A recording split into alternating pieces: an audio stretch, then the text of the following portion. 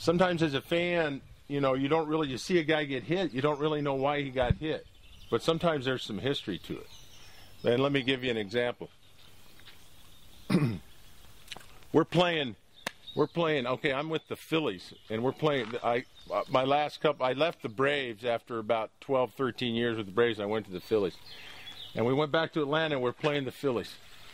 And a guy for the Braves is stealing bases. You know that unwritten rule we talked about, when the team's up, you stop stealing, all that stuff. Well, a guy named Otis Nixon is stealing a lot of bases, and our manager for the Phillies, Jim Fergosi, gets really mad. He goes, okay, next time Otis Nixon comes up, we're hitting him.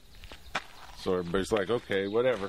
And so kid comes out of the bullpen named Wally Ritchie, young left-hander, and he throws the ball at Otis Nixon because we're mad at Otis Nixon. Otis Nixon comes out to the mound, and he jumps up and he karate kicks him.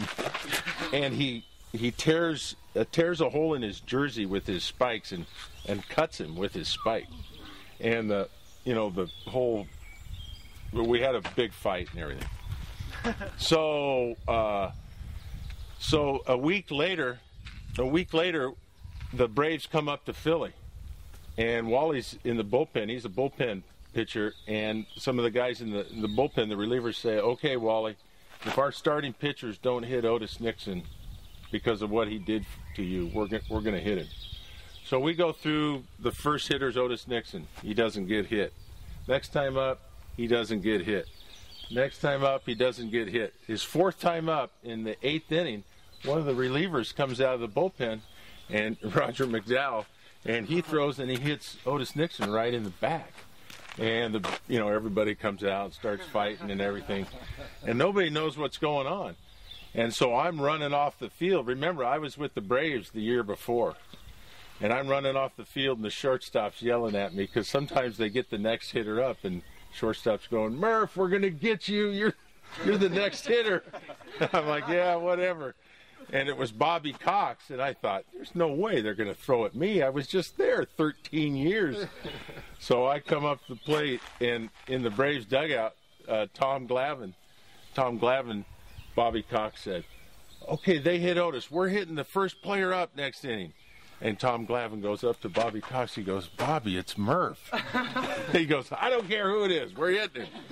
So I get up there. I'm at the plate, and Tom Glavine's on the mound, and he doesn't even look at the catcher. He just goes into his window. And I'm like, what the heck is going on? So he throws it. He misses me. Same thing. Next pitch, he doesn't even look. He goes up, throws another one at me, threw three at me. He missed me. And that's because I was like this. I was standing back. So that winter, the pitching coach with the Braves is talking to John Kruk of the first base. So this is the off season. He says, Kruk, remember when McDowell hit Otis Nixon in Philly? He says, we're going to get McDowell next year. Watch. So we go through the 92 season. Nothing happens. Roger McDowell gets traded to the Dodgers. And in September of that next year, the Braves were playing the Dodgers. And Roger McDowell got up against the Dodgers. And sure enough, boom, he hits him right in the back. And Roger was like, oh, yeah, now I remember how that happened.